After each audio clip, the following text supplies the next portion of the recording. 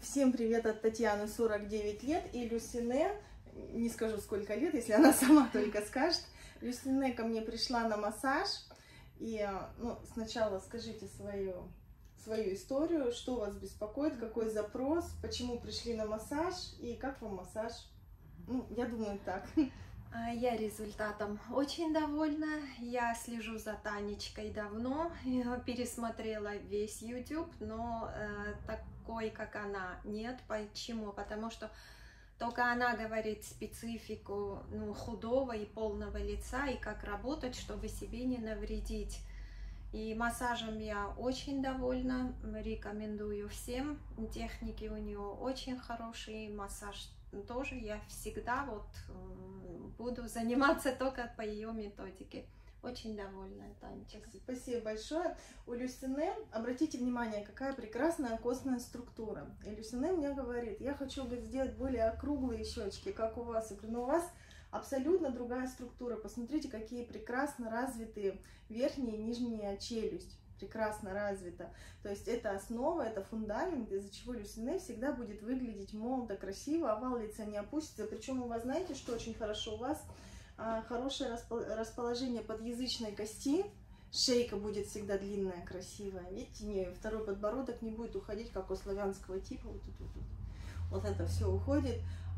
То есть здесь отличные данные. Люсине беспокоит то, что у нее тонкая подкожно-жировая клетчатка, и она, когда делает любые манипуляции, у нее лицо быстро худеет, а ей, наоборот, хочется наполненности.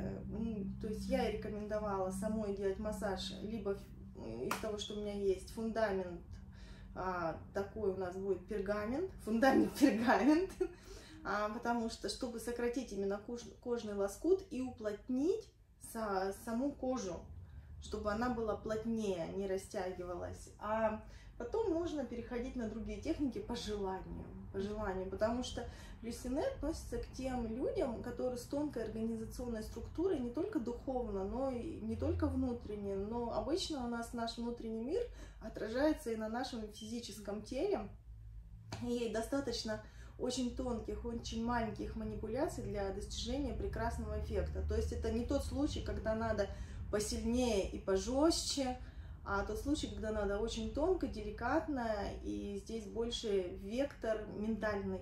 Вот ментальную задачу даешь, и все прям само пластично, красиво формируется.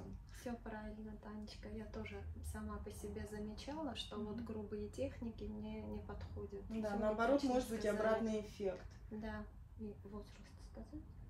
Скажите, да. Хочется говорить? Мне 54 года, вот 14 мая мне исполнится 54 лет. 54 года, говорите, пожалуйста, комментарии, девушки, как ли... А подойдите поближе, пусть они все полюбуются. Нет? Не хочется? Ну, не знаю. Очень красивая, очень стройная. Вот 54 года, а вы меня спрашиваете, можно ли себя сделать получше, там, после 40 лет, после 50? Можно. Можно. Очень красиво. Занимайтесь, девочки, по технике Тани. Вот, я очень довольна, рекомендую всем. Спасибо. Получилась хорошая реклама.